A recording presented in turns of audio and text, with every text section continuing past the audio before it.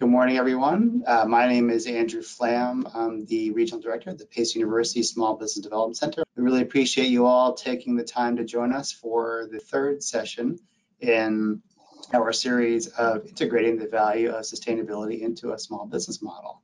And we're delighted to have back two distinguished speakers, my colleague here at Pace University, Professor Steve Mezzio, as well as Rick Kravitz, and I'll do a more formal intro of those two gentlemen in just a moment.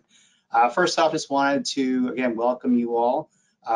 Pace University Small Business Development Center is one of 22 centers located throughout the state, and we offer a wide range of in-person, one-on-one business advisory services, helping small businesses with issues such as access to finance, marketing and sales strategies, procurement strategies, things about how to access and be able to secure government contracts, as well as looking at different operational issues and things to be able to help build and grow your business here in New York State. Our network is funded by a wide range of funding support from both the federal side as well as the Small Business Administration, as well as through New York State and our host campuses. Again, we're located here in Pace University in Lower Manhattan, so we certainly appreciate the support of all of these institutions and levels of government to enable us to do the work that we do. So our focus, as I said, is on one-on-one business advisory, but we also do, as a network, a wide range of training programming, focusing on targeted issues of note to help businesses build and grow here in New York State. Today's session, as I said, is going to be on sustainability in a small business model, looking at ESG and how that can really help build and grow your business. A couple of quick things I want to note. As I said, I'll add these items in the chat in a moment, but wanted to reference with respect to our business advisory services is a very brief counseling request form that if you can fill that out, that will enable you to connect with the center closest to you. As I said, this is an offering that we're putting forward, statewide. So if you're here in New York City, obviously we're delighted to work with you. If you're elsewhere in the state, you can also connect with an SBDC that's closest to you to be able to work with them directly. And one final note I'll make, while a wide range of, we spent, as I'm sure many of you have over the past 2+ years, thinking about kind of how to build and grow and kind of recover and amend your business model with respect to kind of all the challenges that are associated with COVID-19. So there are a number of pandemic relief programs that have sunset, but there are a number that are still in place, both through various government sources as well as through foundations and other private sector sources. So if these are issue areas that you're looking to look into, certainly we would encourage you to connect with a business advisor to be able to make sure that you're aware of what's out there that's still available and kind of that's a possibility for you. So again, really appreciate you all taking the time to join us today. And with that, I wanted to turn over the floor to my esteemed colleagues, Professor Steve Mezzio, who's the head of Pace's Lubin School of Business Center for Sustainable Business, as well as a professor here at Lubin and a terrific guy, as well as another terrific guy, Rick Kravitz from the CPA Journal. And we're really delighted to have you both back for session 3 of this series. I think it's been really insightful so far, and look forward to your comments and remarks today. So, gentlemen, the floor is all yours. Thank you. Thank you very much, Andrew, for the gracious introduction, and thank you for you and the audience for the opportunity for Rick and I to present today. This is the third of our 3-part webinar series on integrating ESG into small business. And the topic today is going to focus on communication. And what we mean by communication is, as a business, as a small business, how best to communicate to your stakeholders, your customers, your community, your vendors, what you're doing with respect to integrating ESG and how you're performing with respect to ESG. Rick and I have worked together quite extensively, and we're very passionate about the topic of ESG generally, but also we are passionate about small business, which is in our view, the heartbeat of business around the world. So if we go to the next slide, we can see our agenda for today. It's a simple agenda, but we think it'll be informative. For those of you in the audience that did not have the opportunity to sit through our first 2 webinars, I'm just going to spend a minute summarizing some of the key issues that we discussed Webinar 1 was a general discussion about ESG. If you can go back to the agenda, please. Webinar 1 was a small was a discussion around general issues around ESG, and webinar 2 was around the purpose statement, which I'll describe in a minute. But the bulk of the presentation today is number 2 on the agenda, which is all about communicating sustainability, and we intentionally use the word communicate. What you might experience in your own business worlds is many people discussing the idea of reporting ESG impact or reporting ESG outcomes. You'll also hear the term transparency quite a bit in the ESG domain, which is the idea of being transparent about what you as a business are doing with respect to ESG. We're taking those terms and putting them under a broad umbrella that we're calling communication. And you'll see as we proceed with the discussion why we think communication is an important way to position this. Within this communicating sustainability, we're going to talk about why communicating sustainability is important. Specifically, what do we mean by communicating sustainability? To whom are we communicating? And how best to communicate. So with that, we will go to the next slide now, please. And just a quick overview on what we covered in the previous webinars. And they are, by the way, if you are interested and you did not attend them, they are available in video on YouTube. So you can always go back if you choose to do that. And so Steve, thank you. Sorry to interrupt. I guess I did just add a link where people can see the recordings into the chat. Excellent. Thank you for making reference to that. Yeah, thanks, Andrew. And so in webinar 1, we covered very high level, macro level issues, even in terms of defining what sustainability is, defining ESG, some of the approaches and applications for ESG, benefits of integrating ESG into a small business model. And we began a brief discussion about reporting ESG impacts and outcomes, which we will do a deeper dive on today. The second webinar was very narrowly focused on purpose, what we call an integrated purpose, which is the idea of integrating both profit orientation and an ESG orientation. And we have a few slides that we will review that, because the integrated purpose plays a foundational role in communicating ESG impacts and outcomes. So if we go to the next slide now, we'll begin the substance of our webinar today. We start with the first question of why. Why is it important to communicate sustainability, regardless of the size of your company? And by the way, regardless of your maturity in terms of ESG integration. You know, some small businesses, some businesses generally are just starting out, thinking about how to best integrate ESG into their business models. Communication, even for those companies in the very early stages or even in the planning stages, is as important as it is for those that are in a more mature state of integrating ESG. So let's look at the why on the next slide. We have two sort of major consultancy firms that not only deal with large companies, but they do quite a bit of research and quite a bit of consultancy around SMEs, or small and medium-sized enterprise, small businesses. And you can see, you know, so the question is, why is communicating sustainability important? And ESG asserts it's the new lens through which companies are going to be evaluated. You know, what does that mean? That your performance, even as a smaller organization, is increasingly being viewed through the lens of an ESG performance metric model.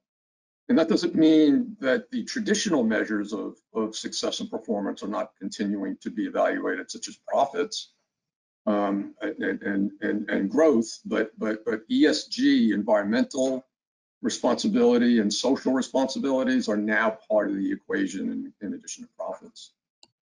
McKinsey, in the bottom quote, says companies should integrate ESG into their purpose, strategy, and business models and act on them. And we particularly find this quote to resonate to reality, because some organizations are approaching ESG as sort of a compartmentalized sort of event within the company that's not tethered or integrated with the bigger macro picture of the organization.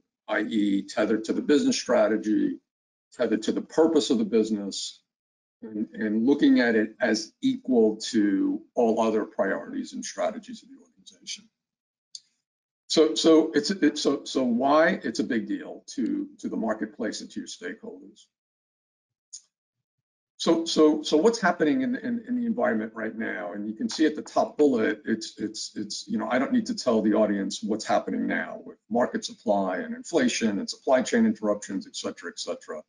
So there's a lot on everyone's plates now, big and small organizations. And so some might say, well, ESG is just sort of dropping down into the priority chart. But we caution you and say, this is actually a good time to be focused on the three pillars of environmental, social, governance, as well as profits.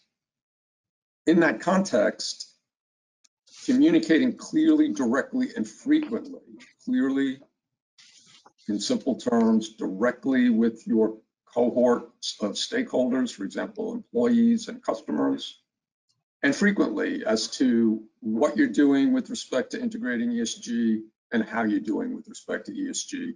And again, just as I mentioned earlier, regardless of the maturity level you're at, even if you're just getting started and just in the planning phase, your stakeholders want to hear about what you're doing and greatly appreciate and will assign great value to you if they're hearing from you on what your plans are and what your strategy is going forward.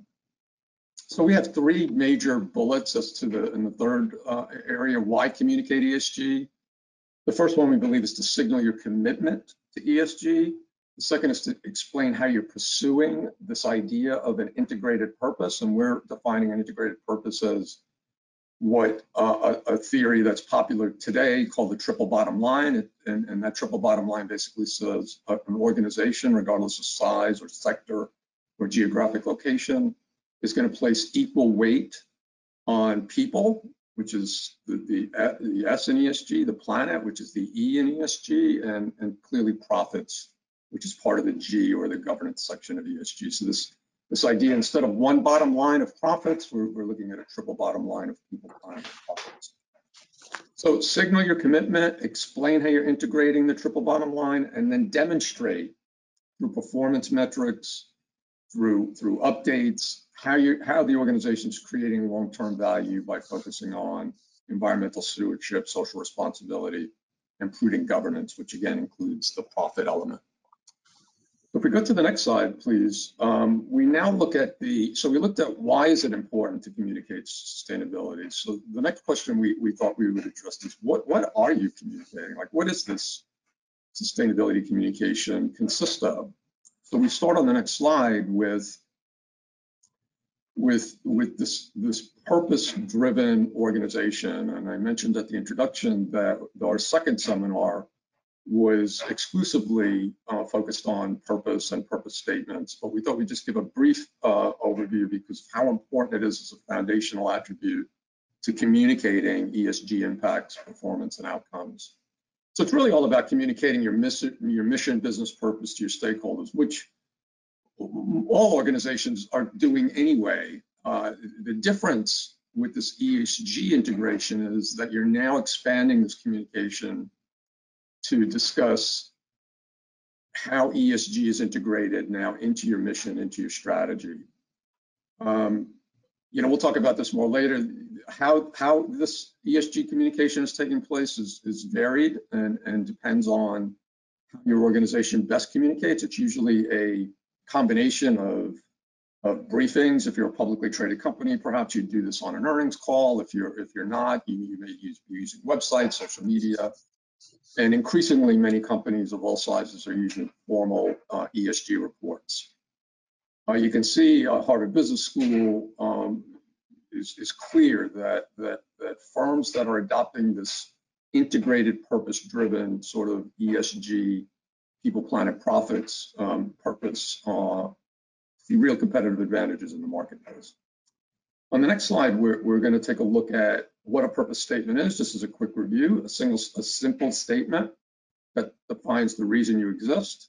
I'm going to show you a couple of examples on the next slide when we get to it. But again, beyond making a profit, environmental stewardship, social responsibility included. illustrates how your unique products, services positively impact the people you serve, in addition to the environmental impact. Once this purpose statement is established, goals, strategies, priorities, communication all then link to that particular purpose. And I can tell you, we're going to look at a few examples on the next slide. And companies of all, if you go to the next slide, please, companies of all sizes and sectors are spending quite a bit of time drafting these 1- and 2-sentence purpose statements. Here are just 3 random examples across sectors. First one is, and these are real companies, our purpose is to support health and well-being of our planet and everyone who lives here. The second one is, our purpose is to increase accessibility to life-saving equipment for patients in underdeveloped countries. And the third one is, our purpose is to provide people with the ability to purchase products they need at a price that they can afford. And you can see, quite simply stated, but integrates this idea that, look, we're still going to be a profitable organization. If we're not a profitable organization, that doesn't help the environment or society, because our employees depend on us, the local communities we operate in depend on us, our vendors depend on us, our customers depend on us. So we want to be profitable, but at the same time, how best do we integrate, do we maintain that profitability goal while at the same time make contributions to the environment and to society? And when we say contributions, we mean not only doing good things for those, but reduce the amount of negative impact we have on society and on the environment. Go to the next slide. In summary, on the what, so what do we communicate? There's so many things. We narrowed it down to several bullets here, but the first and foremost is, you want your cohorts of stakeholders to really understand what your particular passion is. And I intentionally use the word passion because purpose statements are generally rooted into the passion of the organization. And let's face it, you're a company, particularly a smaller company, you can't solve all the world's environmental and all the world's social problems. So what do you do then? And what we're seeing that works quite well and can make a real difference at the same time is to narrow the focus substantially, at least at the beginning. So for example, there's a company that sells socks.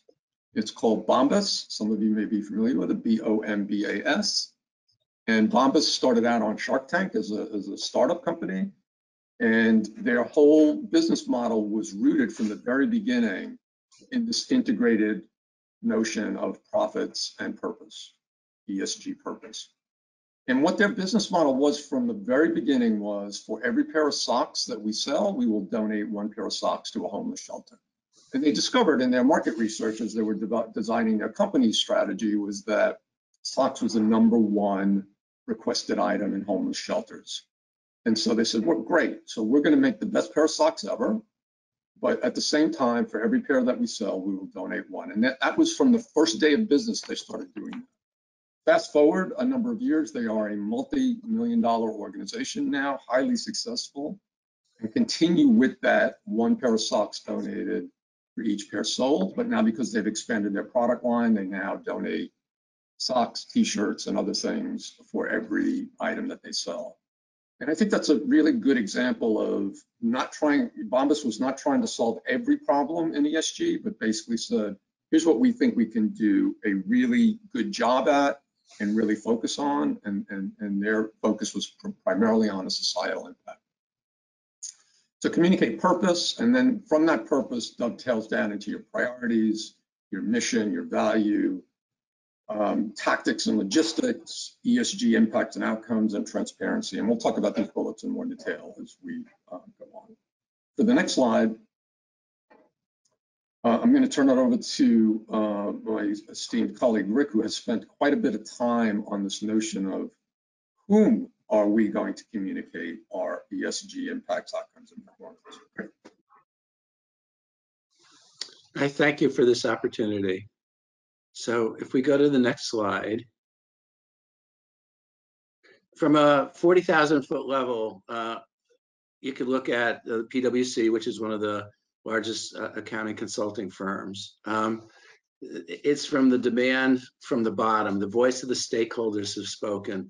Companies with a commitment to ESG policies will outlast their competitors without. And if you go to the next slide. So why do we communicate sustainability?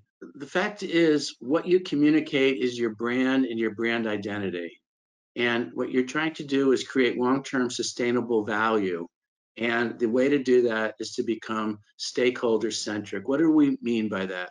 It's not the shareholder investors, but all of the interested individuals and the parties. So it's the employees, and human capital is what we look at in terms of the ESG model, the value of human capital, the value to the organization, their institutional knowledge, their relationship with customers, their business method processes, all of the things that is unique to the organization and where stability is absolutely critical. Then we look to the vendors. Go ahead, Steve. Yeah. No, I was just going to say, and Rick, I'm sorry to interrupt you, but the interesting thing about what you're saying is two things. One, employees are really part of your cohort of stakeholders and a huge part of it, because if we don't engage a passion in employees, it's going to be much harder to engage a passion in your other cohorts. But if you see over on the graphic on the left, Rick, these are examples of cohorts of stakeholders, but each business would define these, wouldn't they? They define their own cohorts. Absolutely. And the employees, I mean, what are some of the other things that make an organization or your institution great? Basically, the processes that the employees know, the customer relationships, the intelligent workforce, efficient operations. So critically, this is really important to communicate, to maintain a satisfied and stable workforce. And there's various ways to measure this, even in small business. It's very important to look at this and to do an introspective look to your business. There's what are your, and this is standard, and you can do this very simply, but it's very important to look at what are your turnover rates? What have been your promotions within your organization by gender, age, and sex? What is the average time per position? And how about employee satisfaction? I mean, do you look at Glassdoor? Do you look at LinkedIn? Do you look at confidential employee surveys? This is absolutely critical because this is the intellectual capital that brings your brand to the public. As far as vendors and suppliers, another critical element of your long-term value creation and success. The value to the organization, fair dealing, honest relationships, ethical sourcing of goods and services, open and honest communication, excellent trade relations, excellent interpersonal relationships. And it's regarding supply chain sourcing. And as you know, this is a major issue today because of the interruption in supply.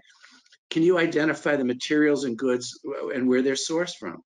And are they sustainable? Are your customers asking about sustainable sourcing?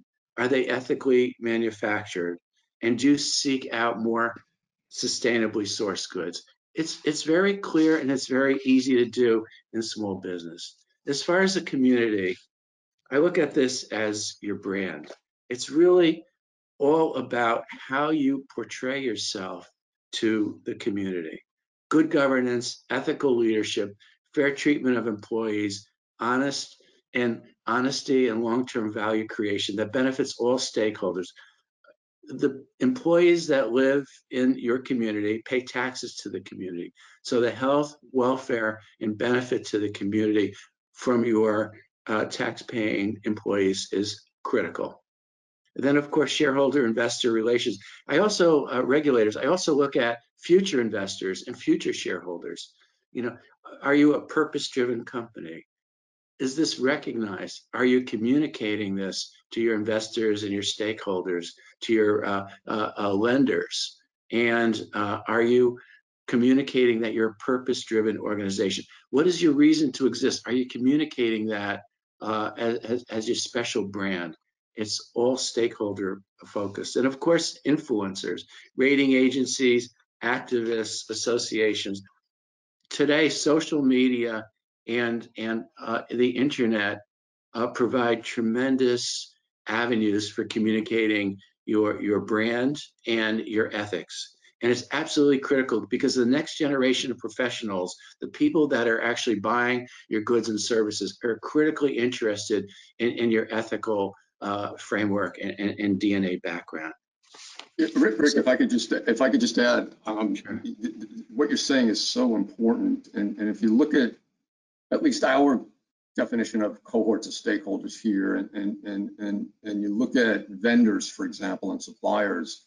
I mentioned the word transparency early on in the discussion this morning, and this is, in some respects, a little bit unfair for some organizations, but the public, the influencers, your stakeholders are expecting you as a business to fully understand what your vendors and suppliers are doing and what the sourcing of your products are. And that's, I say it's a little bit unfair because sometimes that's not even transparent to a company. You might be sourcing products and services that then get further sourced and further sourced. So your supply chain gets very complicated and very extended, where you can't see beyond the direct supplier that you're working with, and you don't know what that supplier and how that supplier is sourcing things.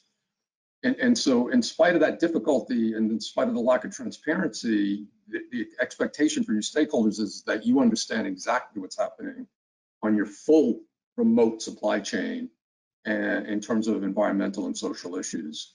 On shareholders and investors, many small businesses don't have shareholders, or they might just have owners or investors, but most will do some kind of funding, loans, etc. And increasingly, financial institutions, regardless of the size of the company, are placing ESG-related sort of benchmarks around funding, around lending, which is to say, if you report to us, if you communicate to us periodically how you're performing on certain social and environmental measures, that will impact how much we lend and the rates that we lend by. And that's happening across industries and across sizes of companies, Rick.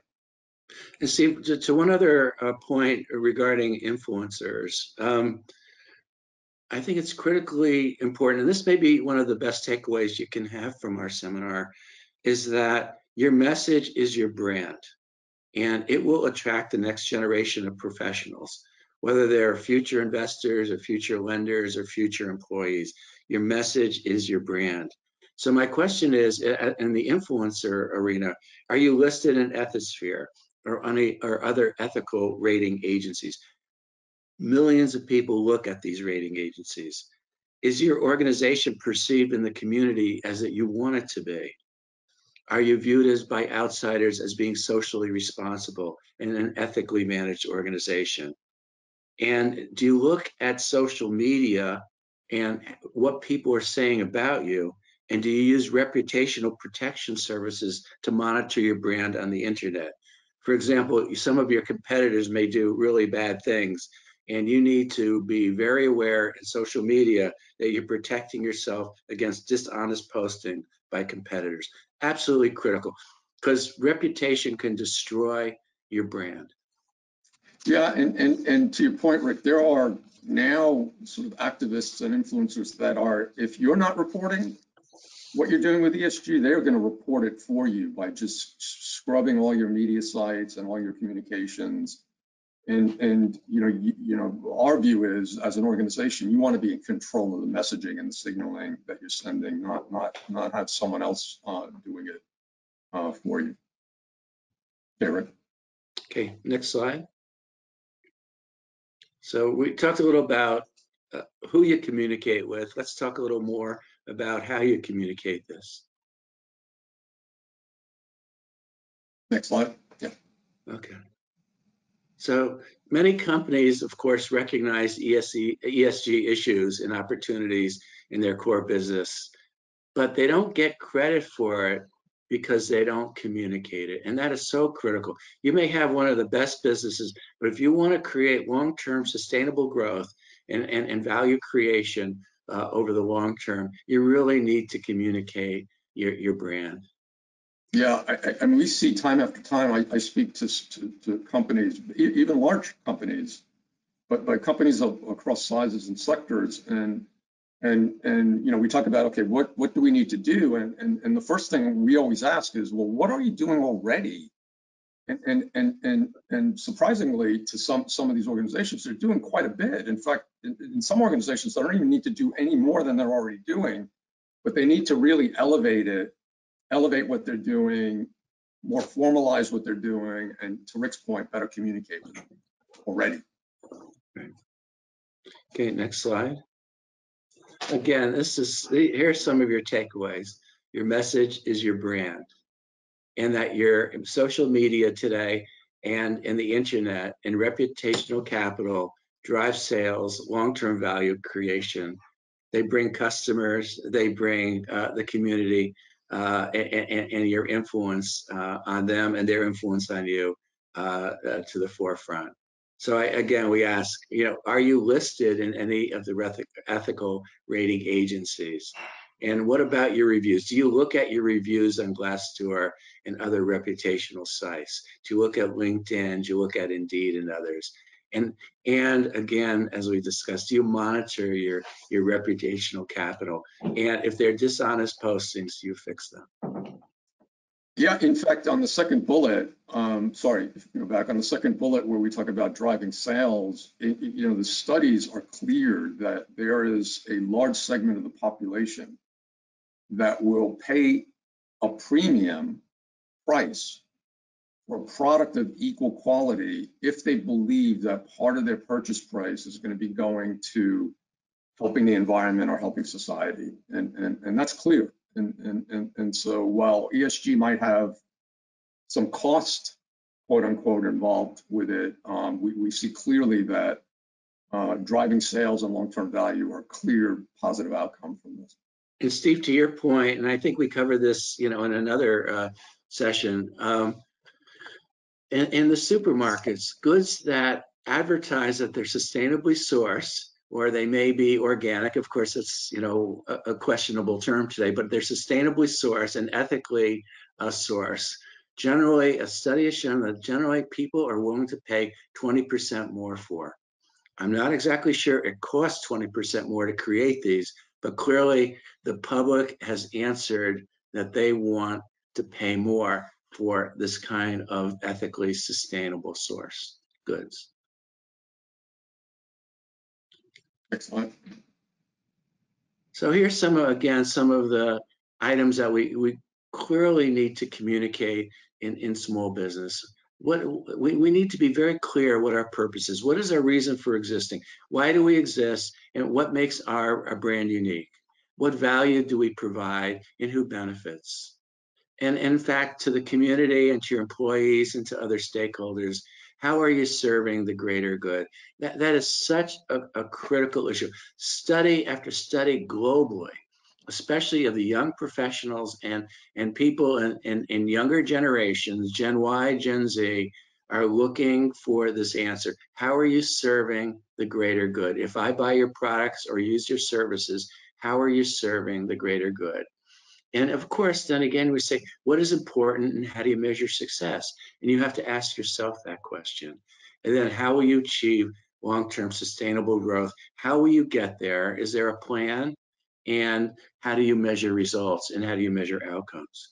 But Steve, I think the most important thing is especially for the next generation, how are you answering the question about your brand? How are you serving the greater good? Precisely, and that comes back to your cohorts of stakeholders, focusing on your stakeholders with a clear, concise, consistent purpose. Incredibly important today. So we talk about through a couple of examples on communicating by cohort. I think might be helpful to some of our viewers. So why don't you go ahead with the employees? Sure. Steve mentioned that there's literally a talent shortage today. There's huge turnover, the great resignation crisis, the great retirement crisis. So how do you maintain stability among your employees? How do you make them want to work for you? So in the ESG model, human capital is really one of the critical elements of the S or the social. And I would argue the most important. Stability, intelligent workforce. We discussed this, but this is really, really critical to your future success. How they interact with customers. What are the business processes that they know that may not actually be modeled out, but the intellectual knowledge internally is so critical to an efficient operation and effective output. So communicating the importance is key to a stable and satisfied workforce. And here's some of the metrics, again, that you can use. And you can share them if these are positive impacts, share them with your employees, especially against your competitors in your same industry. Your turnover rate, your promotions by gender, age, and sex, the average time in a position, especially if you're a growing business. Are you promoting the right people? Are you training them? Are you educating them? What is the employee satisfaction? And how does it rate against your peers and against others within your industry? And one of the interesting things is we talk a lot about reviews, but today really the annual review is obsolete. The best practice today is to give continuous and immediate feedback to your employees. And more importantly, if additional training or remediation is needed, to do that as well, to invest in your employees. Wage parity. People are leaving because of wages. So how do you compare your wages of your employees at all levels against others within the community? And how do the employees view themselves in terms of their community? How does the community view them? Are they ethical? Promotions, are they fair? And this is so classic. This is a classic case in small business. Nepotism, promotion based on family relationships, based on relationships. And does that inhibit fair treatment of non-nepotistic employees? And then work-life balance. I've heard of interviews where the employee just leaves the interview because this has not satisfied them in this company they're looking for. The work-life balance. It has to be critically important and reviewed today in entering new people. And what are the welfare and health benefits? So critical today. And how do they compare against other companies within your peers? Rick, if I could just add a couple of things. I'm sorry, if we can go back to the previous slide. A couple of things that I think you mentioned are hugely worth echoing.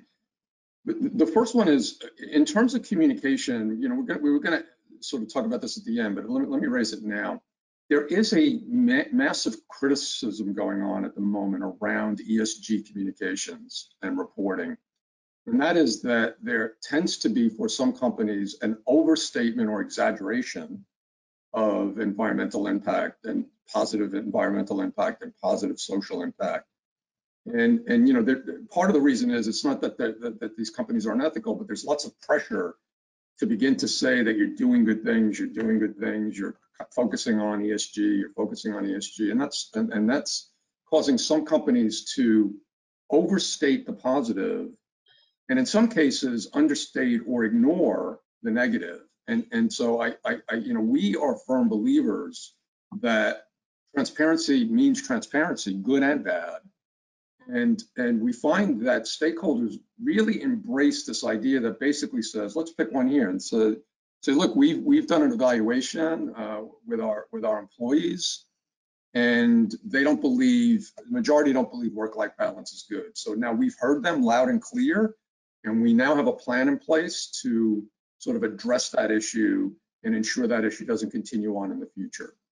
So again, a little bit of a negative communication, but at the same time, you're saying, hey, we're at least investigating these things, we're listening, and we're responding.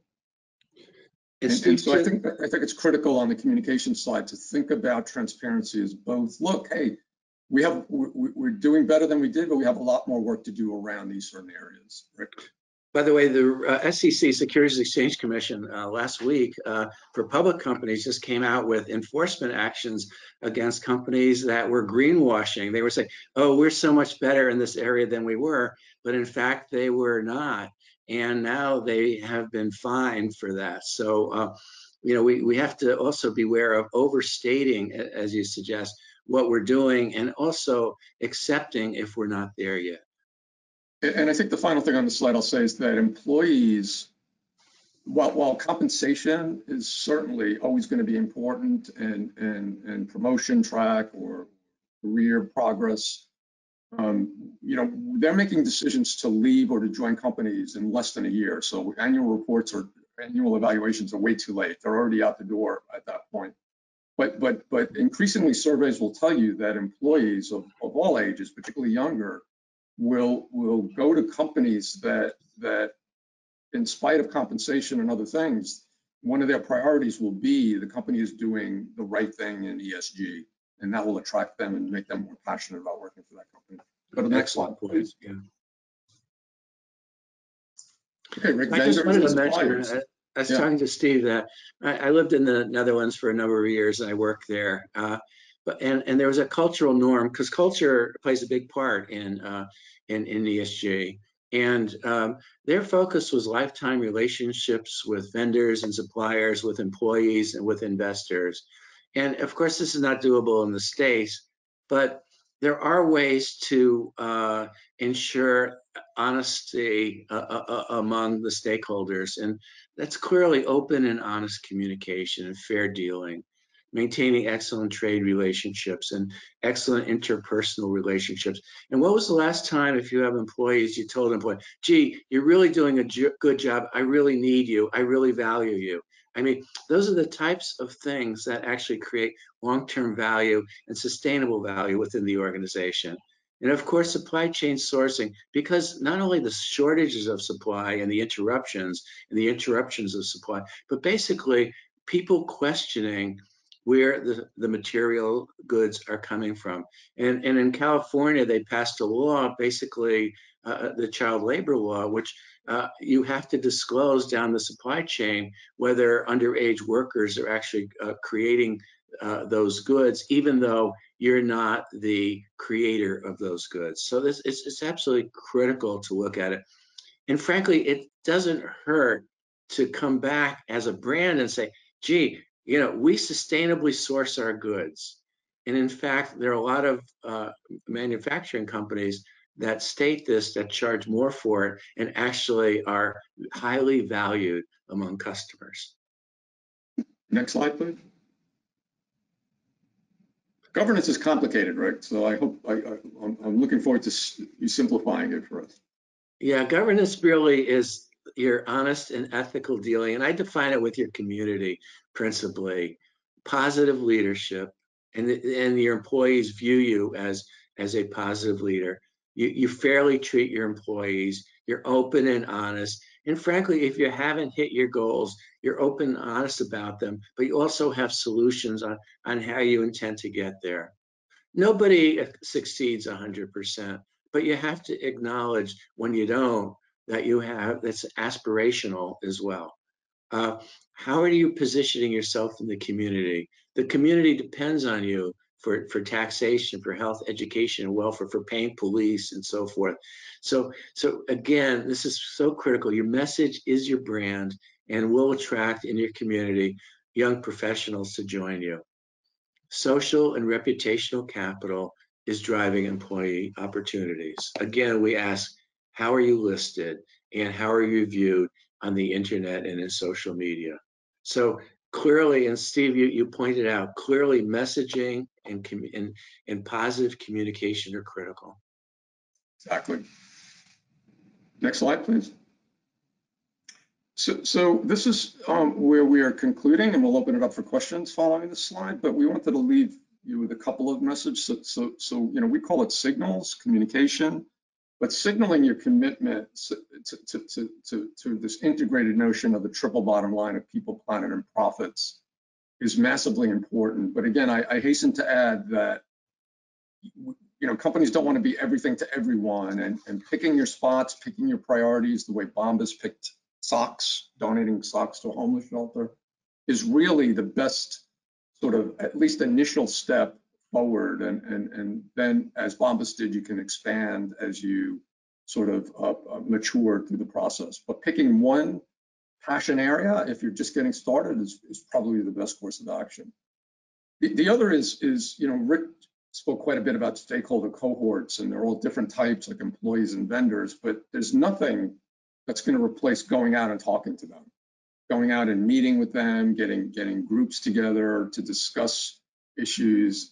These can't be guessing games. You really have to go out and interact with each of these cohorts to understand fully what their expectations are. And these expectations change, and this is an iterative process. You begin with a purpose, you begin with a strategy, you begin with an approach, and it's a journey. You continue to modify and change it as more information comes in, as you mature more as an organization, and as the world changes, which the velocity of change now is really incredible. As we get to the last checkpoint, though, this is where the rubber really meets the road. This is where it becomes a little bit of a challenge. Is you can have great vision, great purpose statements, great strategy, but at some point you need to link that to actual performance, either through quantitative measures like diversity measures or compensation measures, or qualitative measures in terms of here are some of the percentage movements, or here's how we're contributing to social responsibility or environmental stewardship. And this is where it takes a little bit of time to figure out how you capture the information and the data, how you quantify or qualify that data, and what's the best mode for communicating that data. Is it through social media? Is it through the websites? Is it through a formal report? Is it through a combination of those? And what language are you using to communicate that based on the cohorts that you're communicating with? In our first webinar, we talked quite a bit about ESG lingo. There are many terms. Many of them are confusing when it comes to ESG. So part of the stakeholder engagement is to understand not only what their expectations and requirements are, but what language, quote unquote, they're speaking in terms of the ESG domain, and communicating in simple terms in the language they understand. So if we go to the next slide, with that, we are at our conclusion. We hope this was valuable. I want to thank you for your attention, and I'll turn it back over to our hosts. Great, thanks so much, Steve and Rick. Oh, it was always very, very insightful. I'm going to refer to my colleague Joe Peterson in a quick moment, but a couple of quick takeaways for me. I think that's really useful. I think a lot of the folks that are on board here, entrepreneurs with very, smaller sized businesses. But I think the thing that I always enjoy about the presentation that you all offer is that the applications that kind of convert down from, Bombas and other kind of larger scale businesses to kind of things that folks can kind of work on. So a couple of, items that I just wanted to reiterate that were really useful. I think it's kind of the what. Sort of Steve had talked about, brand identity, about defining your passion. I think if you're a small business, this is clearly something you can still do. Like, what's most important to you? What do you want to, that one item, I guess, that he referenced about that you want to make sure that you're getting across, to your prospective customers, to your employees, to other folks that are kind of learning more about you. I think that's really, really insightful.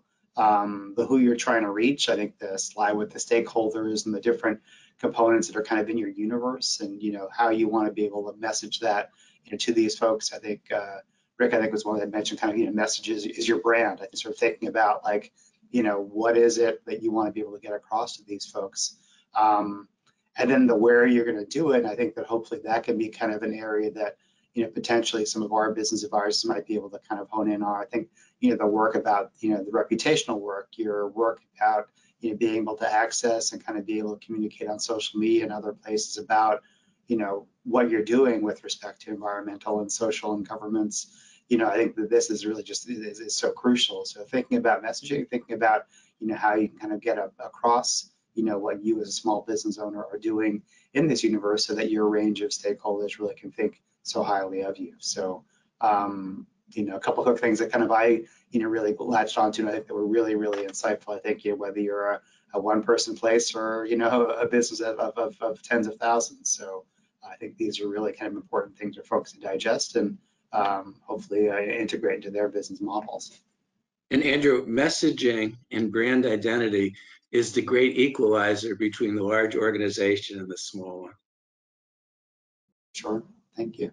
Obviously, if you have any questions for us or things that you want to pursue, whether it's through incorporating the ESG into your business model and or other business related topics. Again, feel free to reach out to us here at the Small Business Development Center. Our email address is also in the chat. It's sbdc@pace.edu. Great. Well, Andrew and Joseph and audience, thank you for the opportunity and the time today. We enjoyed presenting. Thank you. It's an honor to be able to present these. Great.